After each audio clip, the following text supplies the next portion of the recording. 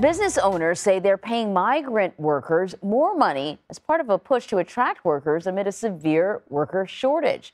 The hourly positions being filled by temporary visa holders are mostly in the restaurant, construction, and hospitality industries. So for more on this, I want to bring in Santiago Perez. He's the deputy editor for Latin America at the Wall Street Journal. Thanks for joining us. You also co-authored the recent article, U.S. business owners pay premium to hire migrant workers in extremely tight labor market. So here we go. We listed, a few of the industries that are being the most affected. So I'll sort of re-ask the question, what are these industries and why are they experiencing a shortage?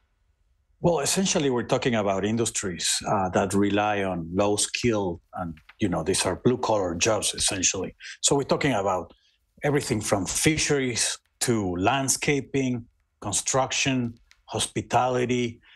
You may see layoffs at Disney, but we're not seeing that happening in the blue collar sector, so to speak. But then why is there a shortage? What's going on?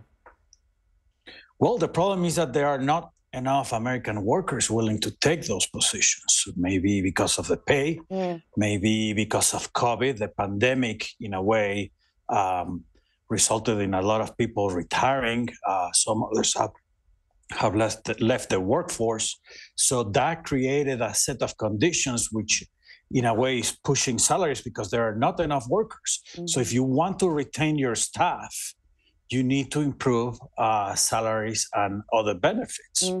That's the main dynamic behind it. And so then what are we talking about when we say improve salaries and benefits? What are you seeing migrant workers getting now that they weren't getting before? Well, you see, for example, in the past, restaurants would give you a bonus based on meals or some extra perks. Now what you're getting is cash bonuses. You also have wage increases. That's also related to the inflation that we're seeing in the U.S. But also you see increased turnover. So employees are looking for better opportunities, and you do get employment offers because there are not enough workers around. So because I know the way people consume news, some people are probably pouring their coffee in the background. They're hearing migrant workers. They might not know exactly what that means, but there are migrant workers that are recruited, that there are special visas for, but there are also migrant workers that do not have visas. Are we talking about both groups? Well, you have it depends on the legal status of the worker. Right.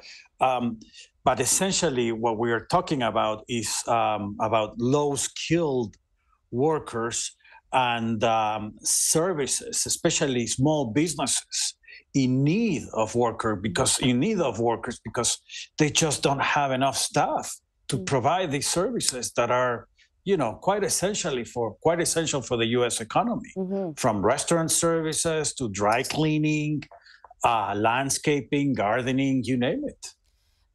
There are visa programs, though, for farm workers, for other non-farm migrant workers. What do some of these businesses say? Do they think that the visa programs are sufficient to meet the needs so people can come here, work legally in these positions that, as you point out, Americans don't want?